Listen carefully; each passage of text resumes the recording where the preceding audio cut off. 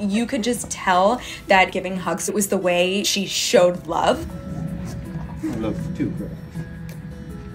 She would walk over to us and just throw her body against us.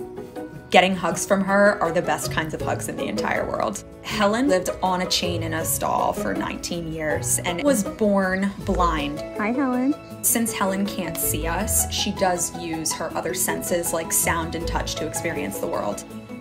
Helen absolutely loves rubbing herself up on things. She loves rubbing up against us. She loves scratching herself. She loves listening to the birds, and we play music for her. I'm right here, Helen. We wanted to show her we were here to protect her and to love her.